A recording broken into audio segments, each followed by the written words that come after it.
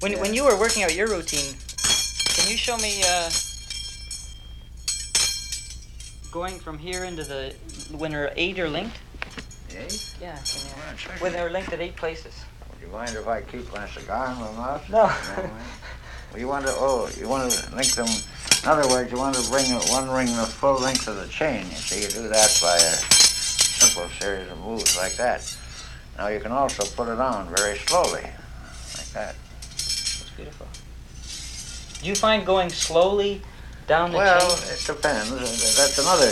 You try it both ways. Try it and hit the ideal speed. See, and that's the idea. How about when they go when they link in 8 places and then when they come apart? You see, it's a pretty movement to spin them, but don't overdo it just because you like to do it. You do this, and it looks like a ship propeller and so on and so forth. And I'm not used to your rings. I use little larger rings, but you show that they're linked in 8 different places, and then you bring them up and you can link them in 2 places. That's the part you say it's all done by the Chinese twist, or whatever you like to say. Yeah. Good. Let's try it here. Trial and error is the best way. I mean, I'll do the best. I mean, work it out, and then.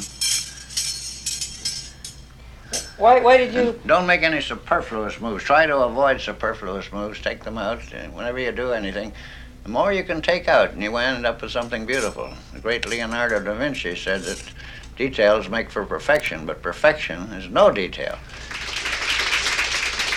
The power of the imagination is wonderful, and I'd like everyone to help me out and use your imagination on these 3 ropes. I have a long rope, a medium rope, and a short rope. Now I'll put all the ends together here in my hand, and that's what you see, a long rope, a medium rope, and a short rope. Now if you just stretch your imagination a little bit, you should be able to see 3 ropes exactly the same length. I hope you can all imagine this because it's quite a good illusion.